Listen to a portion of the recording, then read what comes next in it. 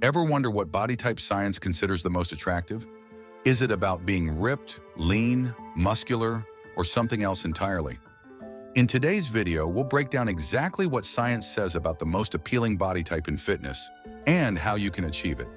Stay tuned to discover the 7 key factors that define attractiveness and learn what body composition and shape are favored by evolution and modern studies alike.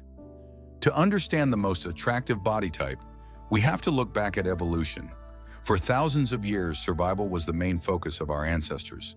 Traits that signaled health, strength, and vitality were naturally favored, which means that an attractive body type isn't just about aesthetics but survival. Studies have shown that muscularity, especially in men, is often seen as a sign of strength and protection, while women's attractiveness has been linked to a balanced waist-to-hip ratio, which signals fertility and health. The fitness industry has capitalized on these biological cues, but the ultimate body type that triggers attraction is rooted in millennia of human evolution. As we'll see, it's not about extremes. Being overly muscular or too lean may not always align with what's considered biologically attractive. Symmetry plays a critical role in perceived attractiveness, and this applies to body type as well. Studies show that symmetrical bodies are seen as healthier and more appealing. This is why balanced proportions in muscle distribution, think broad shoulders, a narrow waist, and well-defined legs, are key factors in what makes a body attractive.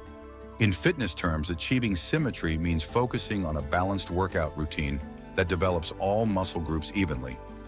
Too much emphasis on one area, like chest or arms, while neglecting others can throw off this balance and reduce overall attractiveness. Both men and women can benefit from training that enhances natural symmetry to create that golden ratio appeal. When it comes to body type, the waist-to-hip ratio is an essential element, especially for women.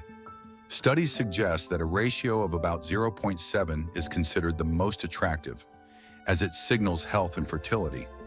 In fitness, this means emphasizing core training and maintaining a lean waistline, while still building strength in the lower body. For men, a low waist-to-shoulder ratio, where the shoulders are significantly broader than the waist, is often viewed as more attractive. Achieving this ideal ratio can come from targeted exercises like squats, deadlifts, and ab workouts. Nutrition also plays a key role in fat distribution and the ability to maintain a lean, healthy body composition. The goal is to enhance natural curves in women and create a strong, tapered physique in men. While being muscular can be attractive, there's a balance to be struck between too much and too little muscle. Research shows that a moderately muscular body is generally preferred over the extremes of being either too skinny or overly bulky. This means your goal shouldn't necessarily be to achieve a bodybuilder's physique, but rather focus on a lean, toned look. Exercises that promote hypertrophy, muscle growth, without excessive bulking, such as moderate weight resistance training combined with cardio, can help you achieve the perfect level of muscle definition. Remember, it's not just about muscle mass, but about sculpting muscles in a way that enhances your body's natural proportions. When it comes to attractiveness, having an extremely low body fat percentage isn't always the goal. While a lean physique is often linked to fitness and health, being too lean can actually backfire in terms of appeal. From an evolutionary standpoint, a certain amount of body fat signals that the body has the energy reserves necessary for survival, reproduction, and overall vitality. Extremely low levels of fat, on the other hand, may indicate malnutrition or excessive physical stress, traits that are often viewed as unhealthy and unattractive. For men, the optimal body fat percentage for attractiveness typically falls between 10 to 15%. This range allows for visible muscle definition without appearing too lean or emaciated. It strikes the perfect balance between showing off muscle mass while still maintaining a healthy, robust look. For women, the ideal range is slightly higher, around 20 to 25%, which maintains curves and gives a healthy, athletic appearance.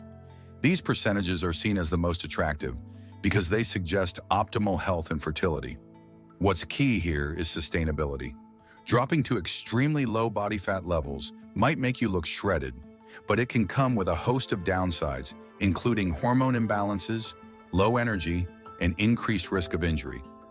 Instead of chasing extreme leanness, aim for a body fat percentage that allows you to stay fit, strong, and energized.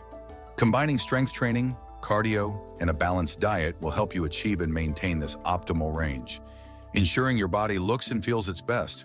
The takeaway? While being lean can enhance your appearance, going too far can have the opposite effect. The goal should always be a healthy balance of muscle mass and body fat for both aesthetics and long-term well-being.